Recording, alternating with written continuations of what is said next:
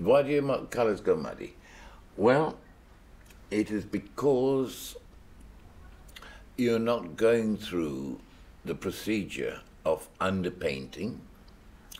What I subscribe to is using yellows, oranges, and Indian reds and browns at the early stages of underpainting to get the form in place.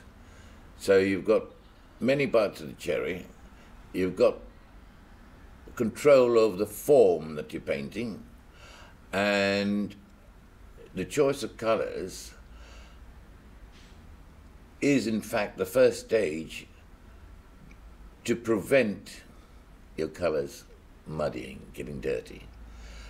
Because the next stage after that is to go on improving what you've done, still using terps and pigment, but to create further form, again, only in these yellows, oranges, browns and red tones.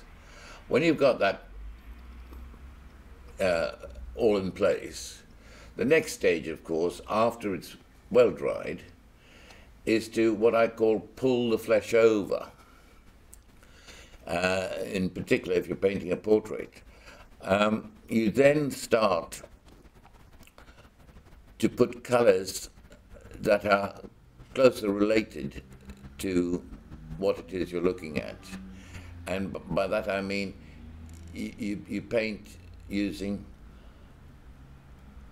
cadmium reds, oranges, yellows, again to spread over, blues in certain places, and you're continually getting form based on what you've already done, all the hard work of underpainting.